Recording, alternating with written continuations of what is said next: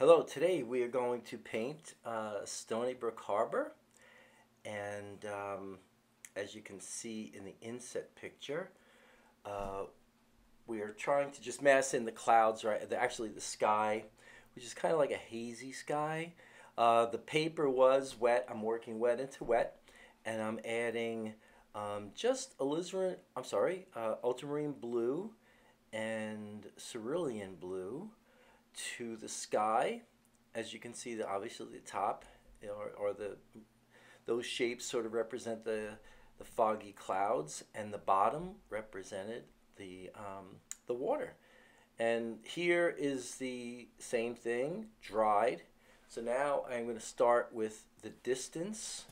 Now you can see in the inset picture that we're having like a small distant landmass, and we want to start with that first. That's a sap green and cerulean blue, and we're going to get darker as we proceed to the foreground. All right, now I felt that was a little too dark and saturated, so I just patted it out with a little paper towel.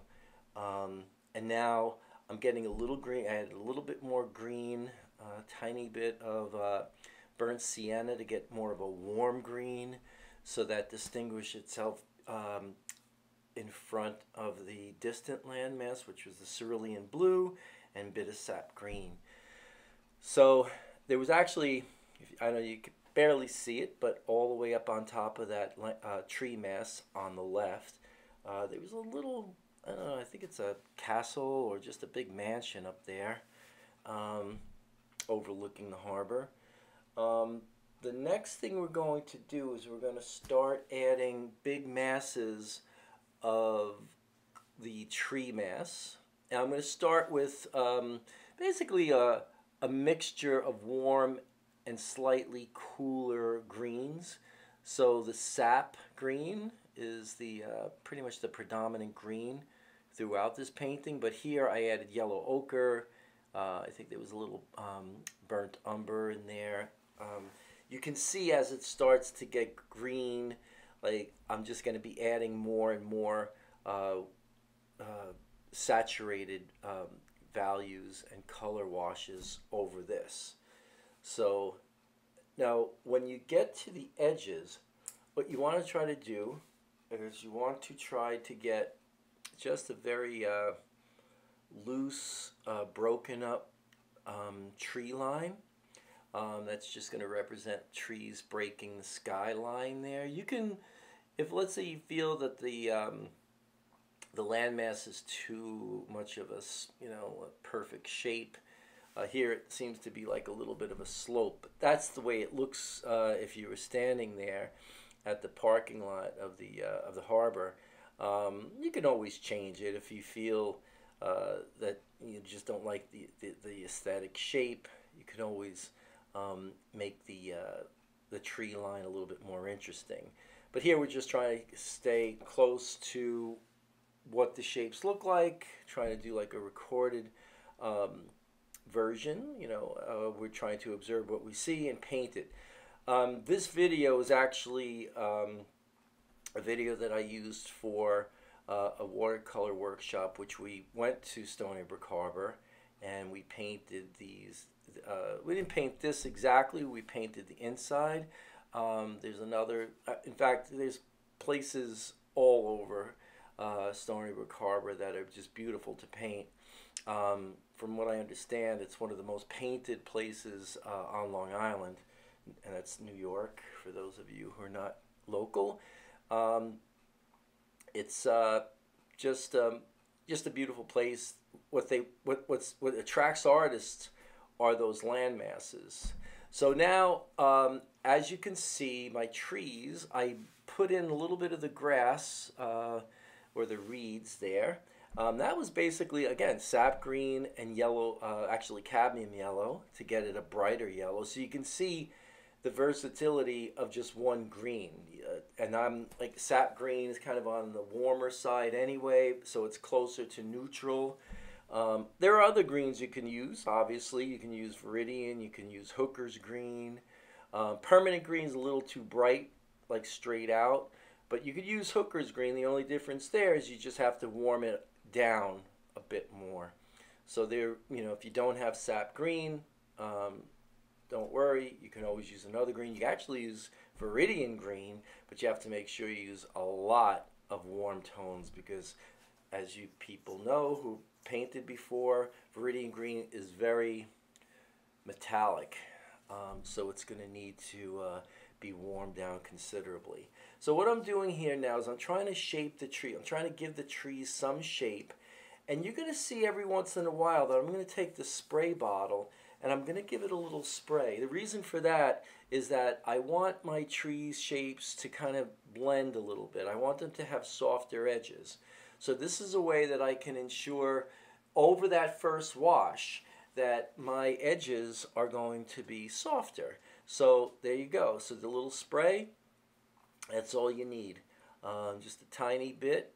And then start working in your darks. So basically that's what I'm doing here. So I'm basically what this is called, it's I'm painting in the negative. So you'll see that tree that's defined on the probably right here, right about here where I'm painting now, where it has a canopy that's a little warmer. This picture was taken more than likely around noontime. The shadows are coming from the top down, so the tops of the trees obviously will be lighter, whereas the bottoms of the trees will be darker. Okay, so that'll give us, you know, the illusion of depth and form in the trees. So there we go. A little bit more water. Again, to soften the shapes, to make them look less intense, less hard, less contrasty. I want to save all my hard contrast for the foreground when we get to start painting in those little rocks in the foreground and also the you know, the weeds and the reflections of the eelgrass or whatever that growth is in the foreground. I want to just make sure that I have a good good strong contrast in the front. And you'll see as we move over to that area. So here I'm trying to draw some different shapes here, and you can see it's starting to shape up the background. I'm adding some really deep darks right in here. The reasoning for this is obviously because now the lights, the shadows are on the bottom, so we really have to push up that feeling that the shadows are lower. And just by giving it a little spray, it just softens up my my paint strokes. And you can see we just keep working that those colors in one by one. Could you use a bigger brush for this? Probably, but I want to try to get. I'm trying to shape the trees up just a little bit more, so they're just basically masses. So here the background is pretty much done. Again, I spray a little bit more. I might go back. Yeah, here I go again. So now you see I'm really trying to get a very soft edge there. So I'm spraying almost like every brush stroke to guarantee that that those marks I put in are going to, you know, just blot out and blend into the background. What's interesting about this, it doesn't make your wash look overworked because the that wash that we're putting on top is just dissipating into itself. Basically, it's blending into the previous washes, so it really doesn't look like it's overdone. It just looks like it has nice soft edges. So, you know, with watercolor, you have to learn how to manipulate and get the effects of what's happening in nature.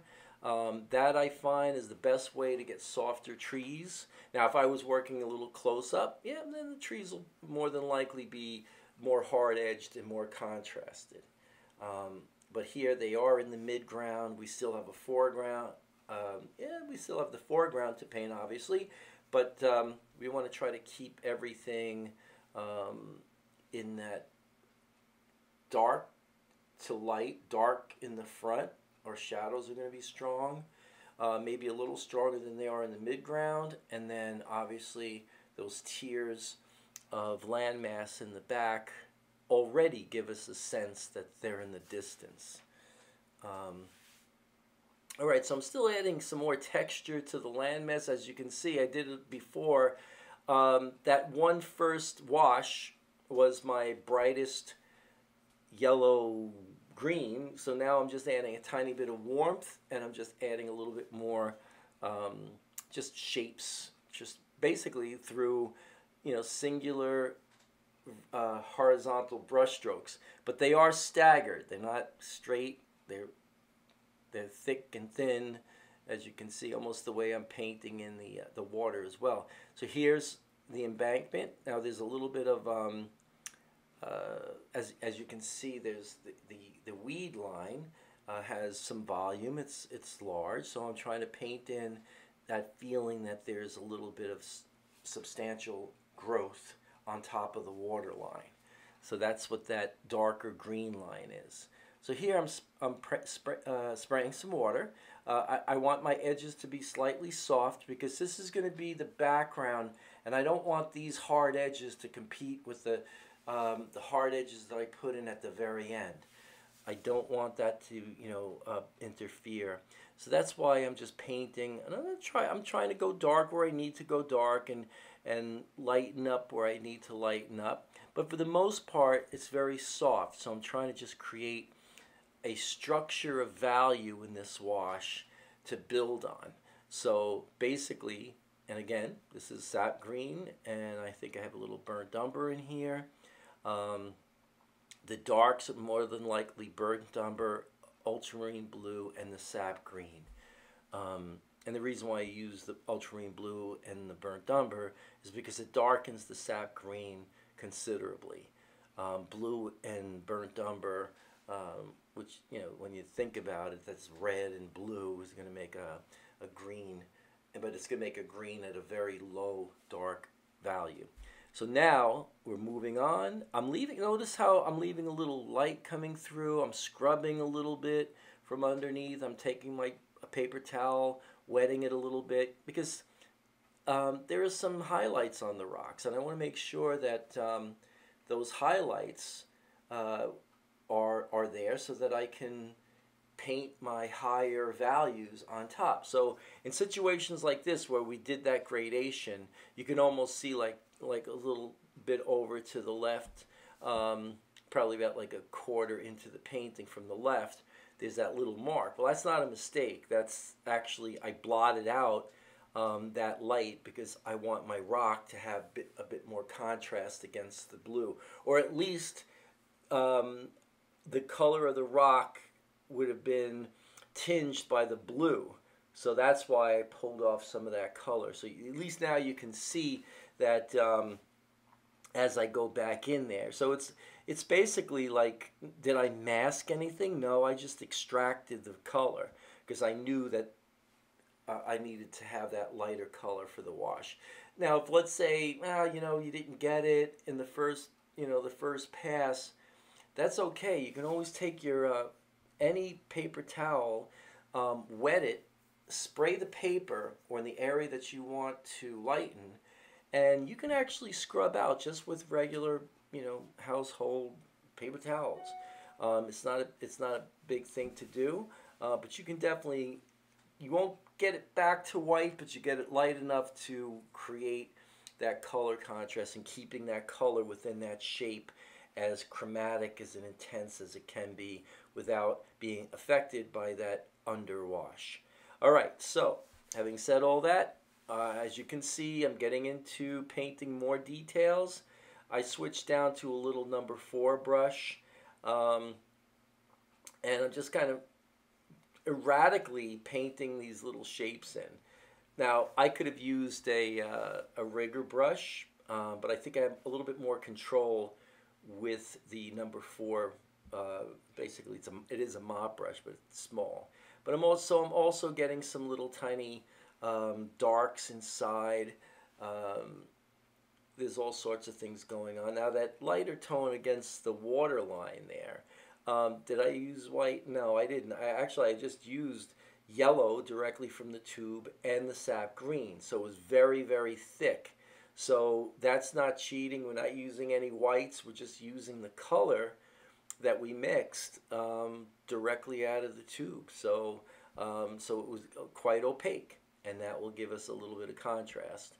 Um, but there's no shame in using a little white if you need to get an effect.